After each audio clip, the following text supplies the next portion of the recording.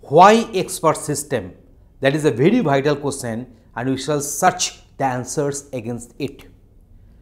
In the era of expert skill, every domain relevant expertise is desired. Major problem is scarcity and inaccessibility of real experts in a particular field.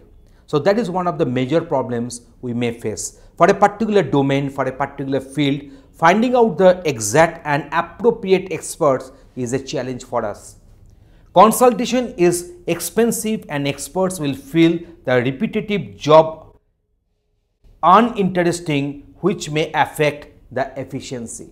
So whenever one expert will try to go on doing the same job repeatedly, then monotonicity will be coming. So to get rid of the monotonicity, the job will become monotonous to the respective experts, so the performance may get degraded. Experts may feel memory limitation affecting processing of essential knowledge and information required for decision making.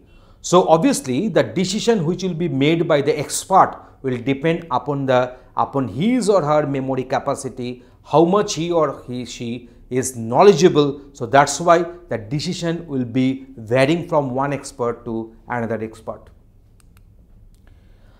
Researchers and developments in every discipline render relevant and accurate advice available from updated experts, which is not an easy task. So finding expert in the respective domain and getting this expert deployed into the particular domain and problem is always a big challenge for us.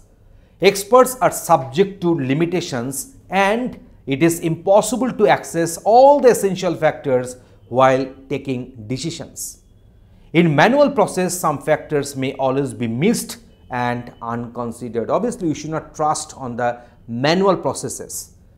This necessitates computer-based tools for assistance like decision support system, decision making system or expert system to update knowledge and render help in making decisions. So that's why these systems have come into the play, and where we will be always updating its respective knowledge base and databases so that the decision whatever is going to be taken will be appropriate for the situation and the domain. Why expert system? If we continue with this particular topic, then every expert systems of today support system solving activities such as decision making, knowledge fusing, designing and planning, forecasting and regulating. That is also a very important issue. Controlling and monitoring, and then identifying, diagnosing, pre-describing, interpreting, explaining or training using different techniques, while future expert system will support many more such activities. So here we are having a very limited list where this expert system can play its role. So in future also we are going to have so many different applications of expert system in our real life. Thanks for watching this.